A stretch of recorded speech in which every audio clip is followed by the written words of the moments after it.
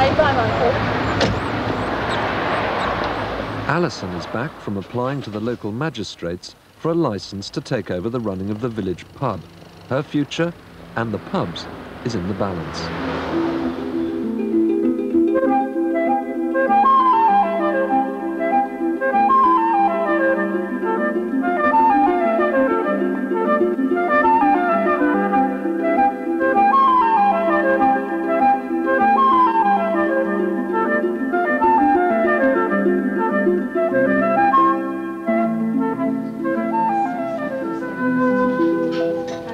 Oh, yeah. Hi, got it.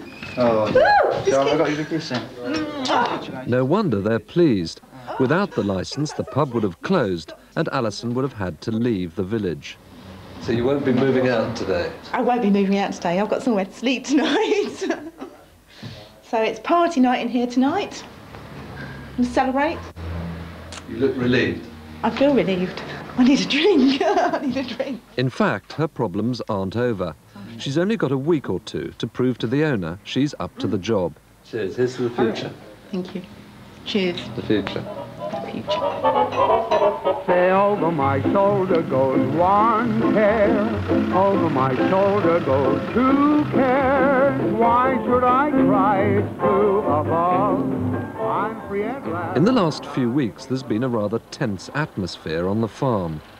Brian and his friend Paul, who've been working as farmhands side by side for 15 years, haven't been talking for days, and neither man looks like giving way. I'm as stubborn as a mule.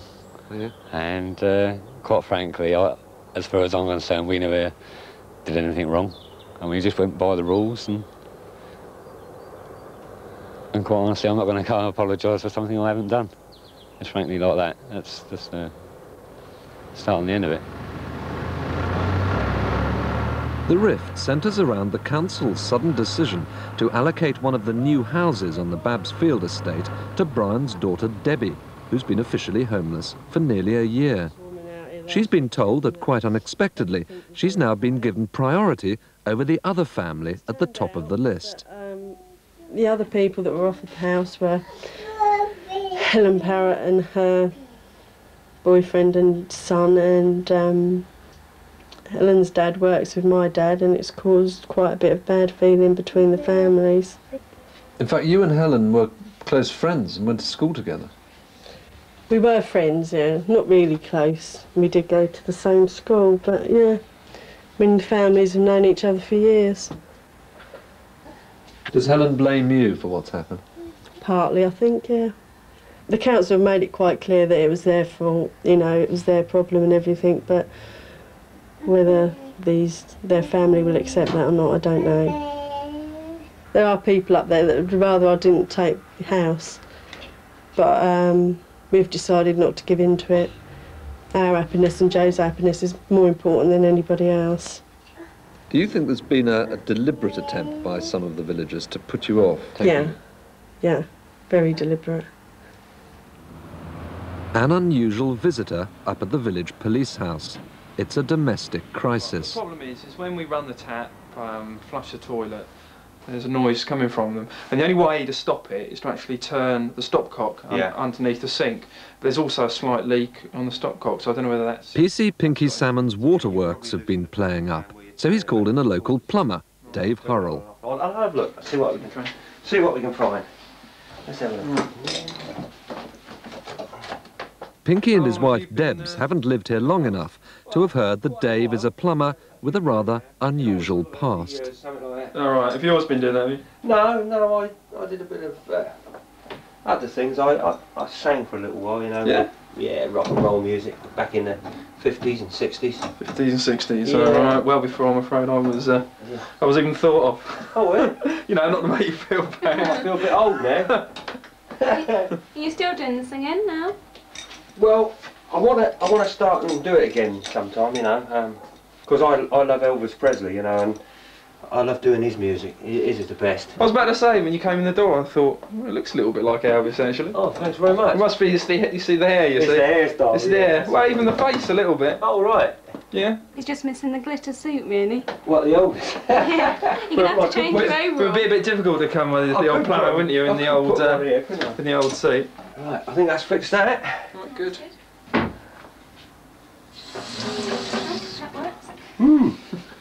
Yeah, I'm thinking about doing a show locally with Elvis. Yeah, do it for charity or something like that, you know, and... After exchanging his guitar and winkle pickers for a spanner and bucket 20 years ago, Dave's planning a showbiz comeback. Do you regret giving it up? Well, you always get that regret, don't you? You always like to live in the past, don't you, really? I think... I do regret it now because the girl that I gave it all up for to start a family and all that, you know, and she divorced me a few years later and ran off with another bloke, so yeah, I do regret it a bit, I suppose. Who knows? Were you known as Dave Hurrell? No. Dale Fontaine. So that could have been up there with Elvis. Well, I wouldn't have been with Elvis. I wouldn't have been good enough to do that. No. Could have been with Cliff, I expect. Oh, thank you. How close did you get to it, do you think? Very close, I think. Very close. Very close. Why do you say that? Tell me about it. Well, I played with a lot of the top stars, and I think the girls used to scream just as much for me as they did them. So, yeah, I think I nearly made it. Why didn't you then? I don't know. Just didn't have enough confidence. Too much wind, I expect. You suffer from wind, do you? Certainly do when I get nervous. Yeah. Here we go again. You're not nervous now, are you? No, I'm not. You're all right. I'll get arrested. Yeah. All right. Get arrested.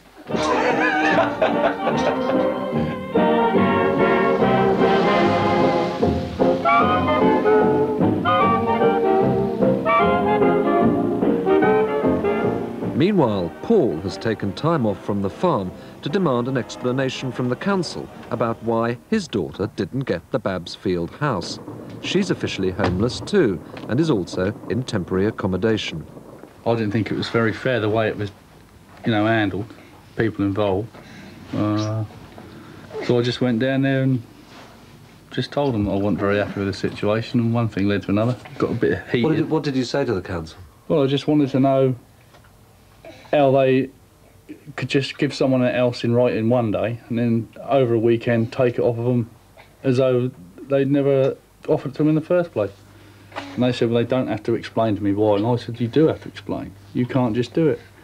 He said, well, legally, we can do it legally, but morally it's wrong. I said, well, it's wrong anyway, because, you just don't carry on like that in life. It devastates people's lives. It's partly ruined the friendship I had with Brian, which has been going on for a long time. It hasn't just sort of ruined Ellen's life and upset them, it's upset a lot of other people as well. It's made bad feelings all round, really. Has it ruined that friendship with Brian? Well, I don't know, really. I hope not, but we can just, I went to work the other day and tried to speak to him, and all I got was a bit of a grunt, really, but I don't know, really. Maybe he'll get over it, I don't know.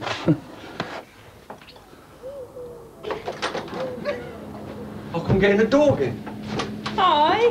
Hello, Terry. Hello, Denise. Cool. Dave the plumber's first step back on the road to stardom is to enlist the help of his friend Tell, the landlord of the pub at the other end of the parish, the Cedars.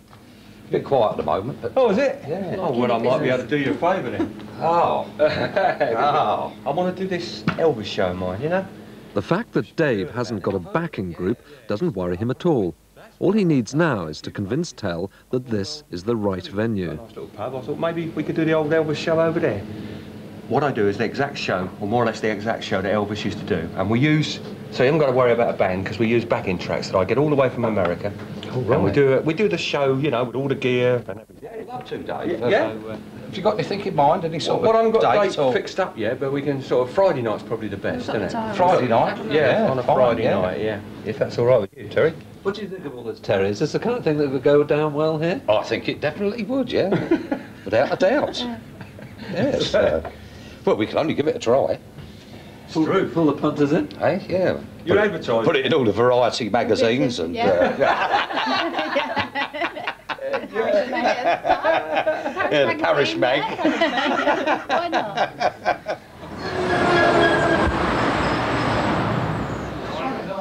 Down in the pub in the centre of the village, business is the best it's been for weeks. Alison's on the crest of a wave. Everyone's turned out to congratulate the saviour of the Star.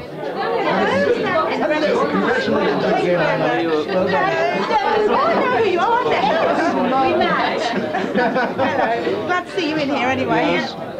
Alison, come here. By the way, congratulations, on behalf of everybody, just hope that everything goes really well. Thank you. You can have our money. You're barred. Not again. Thank you. With the battle to stay open only just beginning, this is at least one moment for celebration. What do you think of that? Well impressed, gutted.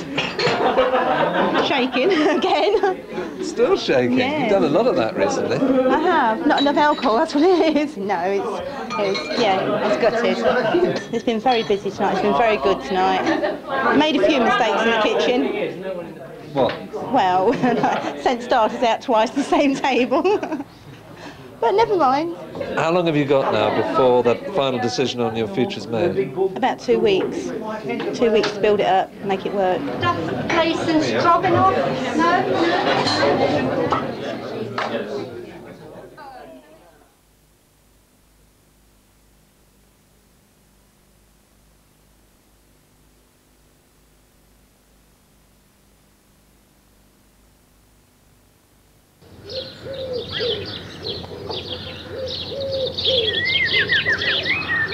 In years to come, today will be regarded as one of the momentous days in the history of the village.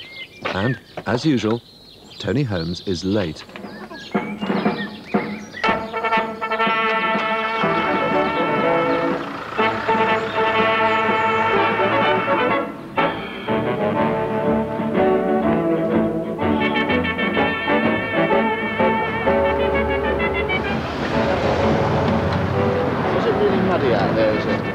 In the Star car park, there's never been so many green wellies. But without the chairman of the parish council, Tony Holmes, nothing can proceed.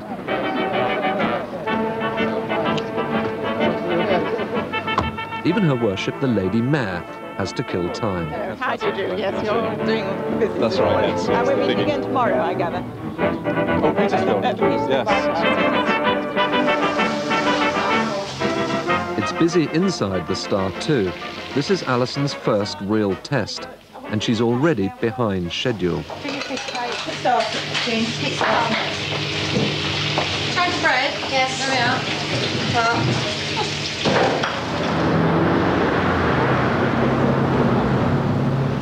Tony's here at last and tries hard to make amends with ingratiating social chit-chat, even though he did leave his tie in the cowshed. And you were up that end of the village? And we came and warmed up in the pub. So we're going to start digging him, aren't we? Well, they're walking yes, down. Yes, we are. We're on our way out. Marching along together, singing all along the line. They're late already, and the Lady Mayor clearly wants to get cracking. We'll be there in rain or shine, ready for war or kisses. She looks calm enough, but in less than half an hour, Alison and her mum's army of helpers have to serve up lunch for the 37 local dignitaries. And as the minutes tick by, her nerves really being tested. It won't start now. Happy just to be side by side.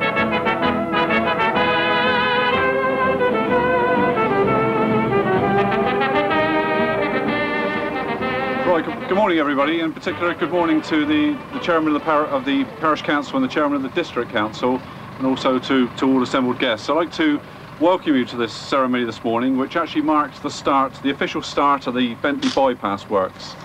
Now, I know that this bypass has been long awaited by the people of Bentley, and I'm sure it will bring a welcome relief, both from through traffic and the noise and vibration that comes with it. It could be a very long morning. It involves the construction of 2.8 kilometres of dual carriageway, and when I've got these notes, I meant to ask somebody what that means in English, so perhaps Steve Rowlands can tell us in a minute. Down on the Babs Field estate, the first of the new houses is at last complete. Mr. Kettle from the Housing Association is there to hand over the keys to the lucky family. We're going to get in Nanny's car. Yeah? It's the day Debbie's been dreaming of for months. Debbie's husband can't afford the day off work, so mother-in-law stepped in as chauffeur.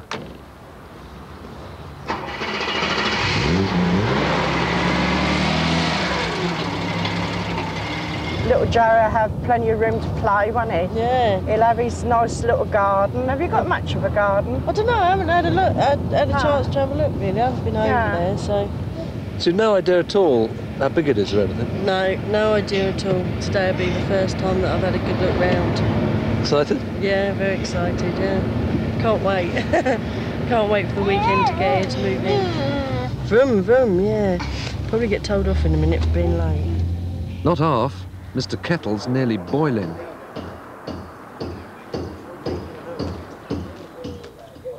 I would have doctor said, have you got anything for wind?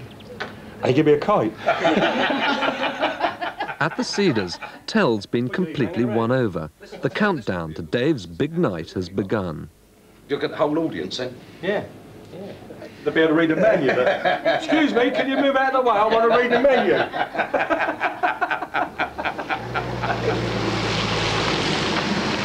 Debbie's finally arrived. Not that everyone's delighted to see her.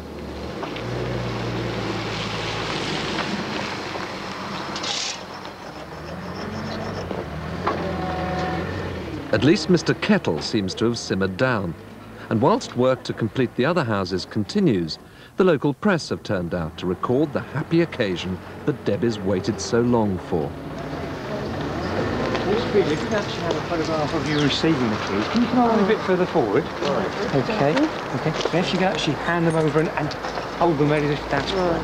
Okay. A bit happier about it. Right. Well and truly pleased. No. Right, okay, thanks very much indeed. Right, okay, Right, here we go. That's it. Indoors. Oh, come along. Oh, here we are. Oh, this is nice, isn't it? Posh, right? Carpets. Oh, look at this, Jack. Nice, oh, nice. Look at the cupboards. It's a real revelation. The kitchen alone is almost as big as the entire flat they're coming from. Space for your fridge under there. Lovely, isn't it? Come on, Mike, where are you going? That's it. When are you hoping to move in then? Hopefully over the weekend we'll be right, able to get in. Yeah. What do you think, Debbie? It's brilliant. It's really lovely. It's more. It's better than I expected. You know, I expected to be painting the banisters myself and stuff like that. But no, it's really nice. Really nice. Yeah. What about the space? Brilliant. As you can see, Joe's enjoying himself, running about all over the place like a mad thing.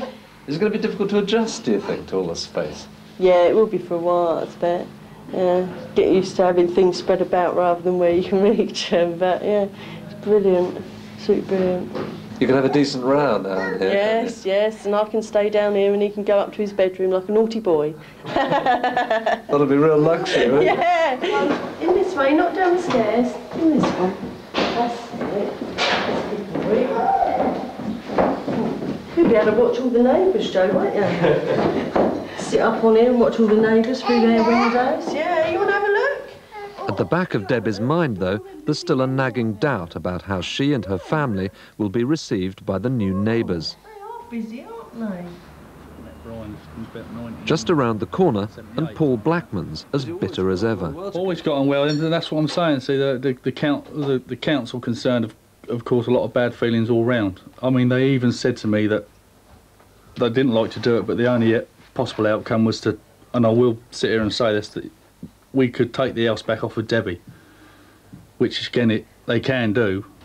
And I said, we don't want that. I said, that won't solve nothing, because all that would happen then is Brian would go down there and do the same as I did, and you'd just be one vicious circle. I said, all we want is a letter of apology from the people concerned, plus an house that she was given in the first place, it was took away.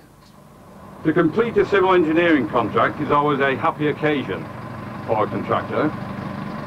To start one, however, is even better. The ceremony to inaugurate work on the new bypass is taking far longer than anyone imagined. Tony's attention span, never long anyway at these occasions, is broken by the glint of silver. He's wondering if he'll be asked to cut the first sod. The sods have got away. 10 kilometres. Or something, that's the right word, isn't it? At least it gives Alison a breathing space. Hello?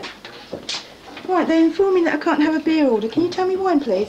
She seems under attack on almost every front.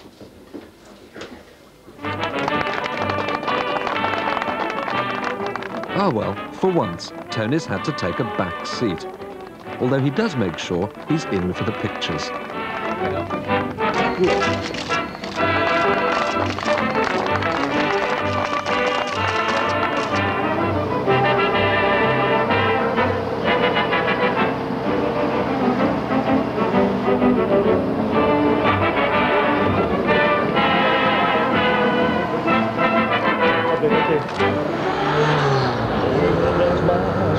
What's wrong with me?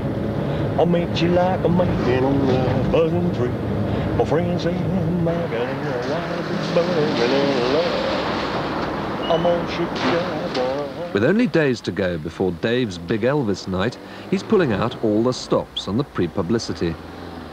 He knows there won't be too many chances like this.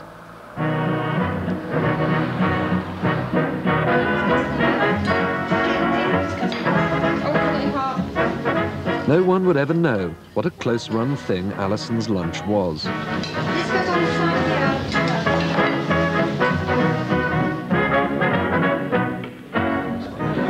It's fingers crossed now that no one lets the side down by drinking too much beer.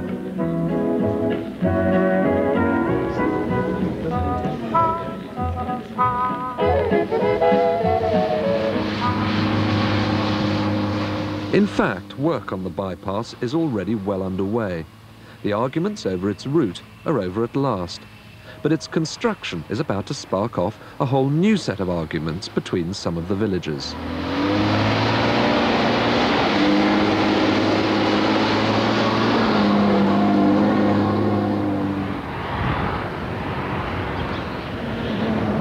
But she's like you.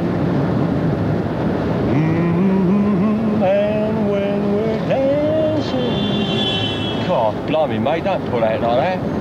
And almost breaks my heart. I don't really.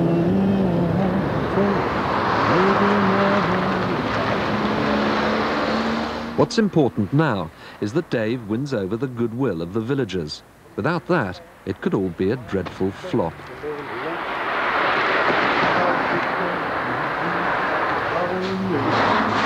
Morning.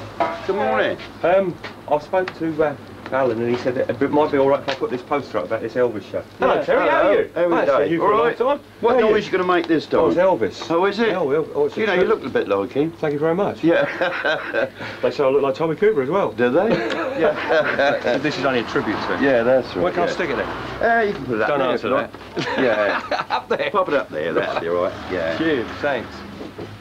Initial response from Terry and the shop girls is, well, promising. Yeah. I hope you have a good night. See you on Friday then? Yeah. I might pop and have a look See you at again? it. Yeah. I can hear the noise from my house. Oh, can you? Yeah. Oh, well, if you don't okay. See you later. See you later.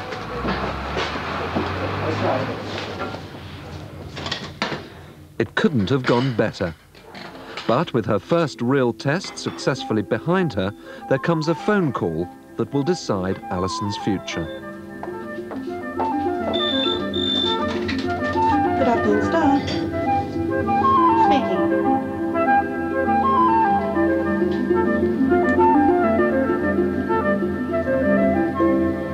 Oh, right.